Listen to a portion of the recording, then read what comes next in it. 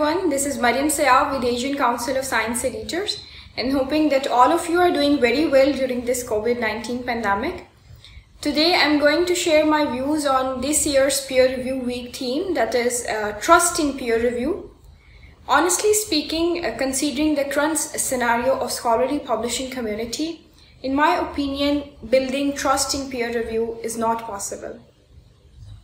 Whenever we talk about trust in peer review, in my opinion, I think that there is no differentiation in process for society journals, local journals, less known journals, reputed and recognized journals. All of them are facing the same issue. In support to my opinion, let me just describe this whole scenario to you briefly. Number one, we all are aware that publishing pressure is increasing from institutes to researchers, leading towards journals, publishers, and ultimately towards peer review.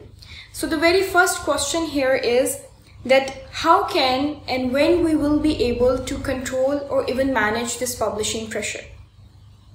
Number two, dealing with the increased publishing pressure, even the big publishing houses claim of trusted peer review, but are not able to prove it, or we can say that the transparency is not enough to be counted as trustworthy peer review.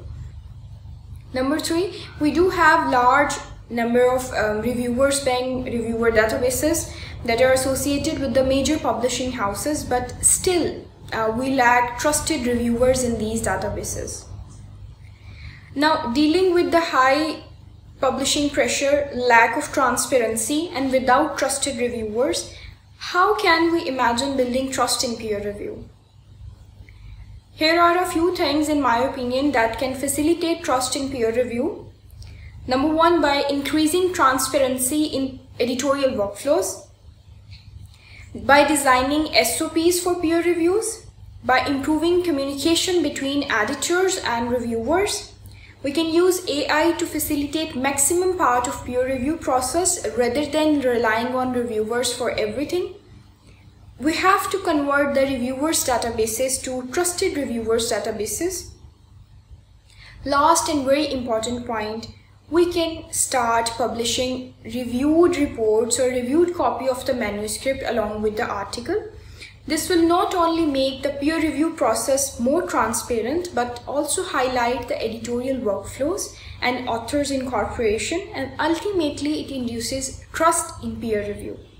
Summarizing in short, I think instead of trust, we need trust care in peer review that is comprised of trusted reviewers who are only responsible to induce trust in peer review. Thank you.